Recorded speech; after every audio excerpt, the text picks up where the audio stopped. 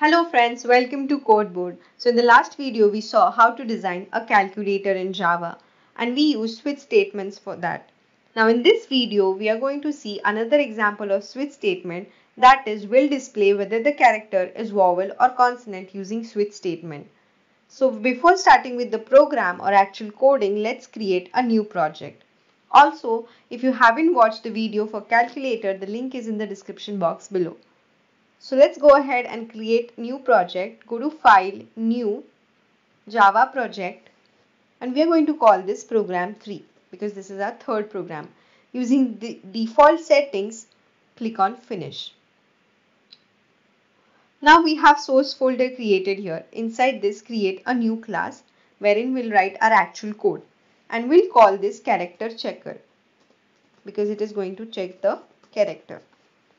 And the package as usual is going to be com.codeboard.programs, the standard way of naming it. And we need the main function in our class, so let's click this and finish. So we have our class created here with the main method. Now what is our task is to display whether character is consonant or a vowel. So we are going to see whether the character is vowel or consonant.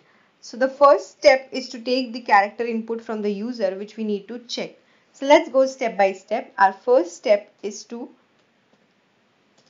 take character input from user. So we are going to use scanner for that. So scanner, let's create object of scanner class.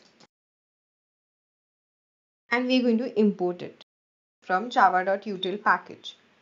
So we have our scanner class created. Now since it is character input, we'll take it in char c equal to sc.next. Now sc.next takes the string. So we're going to take the character at 0th index from the string. So this will ensure we have character input. So if you want character input in the scanner class or through the scanner class, you can use next.charAt0. Now since this is the character that we want to check, we use a switch statement to find whether it is vowel or consonant. So next step is to use switch statement with cases. So now we'll use switch, and since we are checking character, C goes inside this, the character we want to check, and let's start with our cases. So case, now for vowel the cases are going to be A, E, I, O, U. So the case A, and we're going to say sys out. If the case is A, we are going to say sys out vowel. For case E, again we have to print vowel and break. So this goes on for A, E, I, O, U. So what you can do is, since every case has the same output, you can give it here itself. So it will check all the cases and will have same output for all the cases. So case E again is going to be this. Now same will do for other vowels. So it is going to be for A, E, I, O and U.